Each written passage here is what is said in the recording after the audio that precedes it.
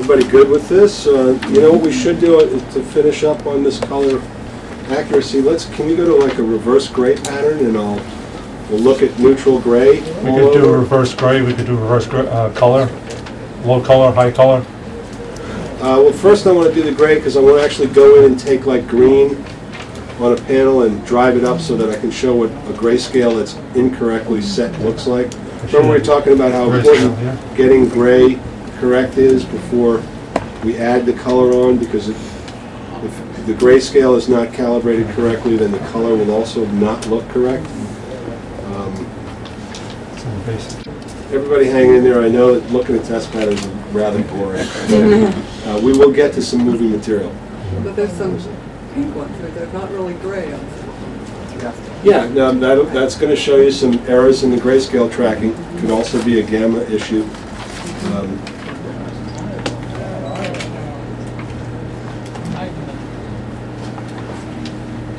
The other reason I wanted you to look at this is the ones that look more neutral gray on every step are the ones that are tracking gray better.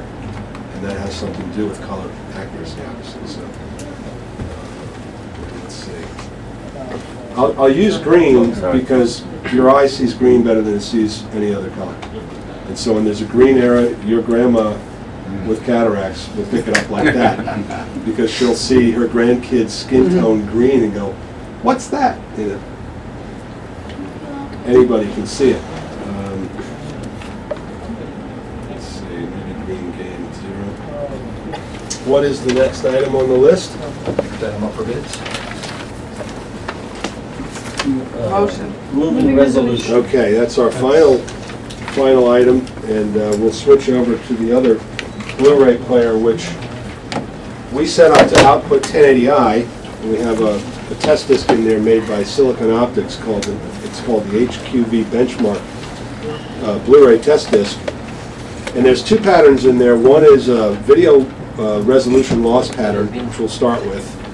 And that'll show you how it handles 1080i HD video, which would be, you know, the Yankees in high def, or any sporting event that was shot in high def video. And then we'll move to the next one, which is film loss resolution, which would be any film-based material that's then transferred to 1080i that you'd be looking at in your cable or your satellite system. And you'll see clearly the ones that are handling it correctly. It's very stable. You see everything. And others, you'll see some motion artifacts and some problems in some of these patterns.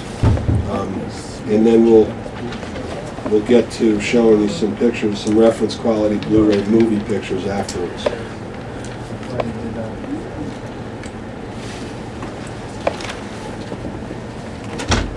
Now, we need the, here we go.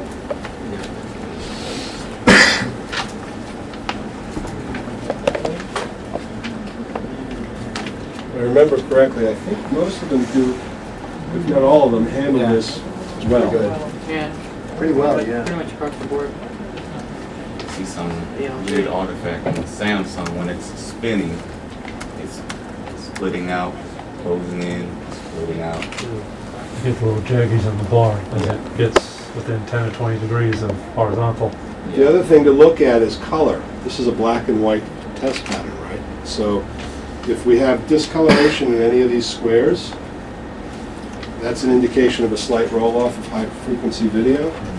They should be all neutral gray. Everything on here should be neutral gray. So if you see a little bit of color in here, it's not quite right. That's a minor thing. It's not huge, but Is that something you can overcome when you're calibrating by tweaking down that color? no, that's a slight loss in resolution we're seeing. It's a video processing issue. And these are all doing a nice job on this. Maybe they're not all exactly perfect, but this is pretty good performance from everybody in the room.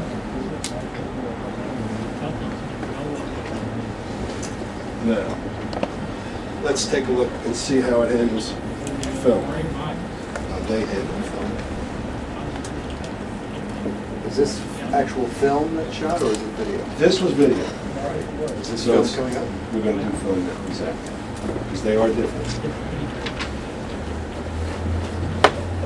Okay. Same test pattern, just different source. This is a 1080p at 24? It's 1080i. It's 1080. So what this represents is, how is it handling the high-def movie you're watching on Showtime on your cable system, which was transferred from a film element to video. See what I mean? So it's not the Blu-ray you're watching? No, this is not the movie player. you watch. When you set a player to 1080i, the deinterlacing is now being done by the display. And that's what we're looking at. We're looking at the deinterlacing capability of the processing built into these TVs. And you can see that they're not all the same. And what we want to see is a stable image. You want to see absolutely a stable image, correct. So we have a couple of them that are a little on the shaky side. This is terrific. Very, very cool. That's remarkable. Actually, you know, several years ago, it was a rampant major problem where fully 50 or 60% of all the HDTVs sold in the market were doing something called bob and weave, which is basically throwing 50% of the vertical resolution of a 1080i signal out the window.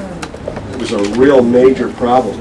And it was a journalist, Gary Merson, who actually cracked the story and tested, I don't know, I can't even remember, a lot of different TVs, and came out and said, you know, this, that, and the other one is doing the bob and weave, and beware. It's not as big a problem as it used to be, but it's still something to look for. I mean, just to make note, on some of the LCD sets, the 240 hertz frame interpolation is turned on, so some of that. That could be affecting the pattern, that's right.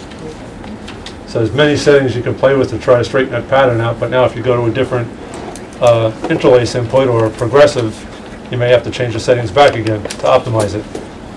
Yeah, this whole 120, 240 judder reduction, etc., etc., etc., is a fairly complex thing, and you know, nobody's doing it exactly perfectly yet that I know of.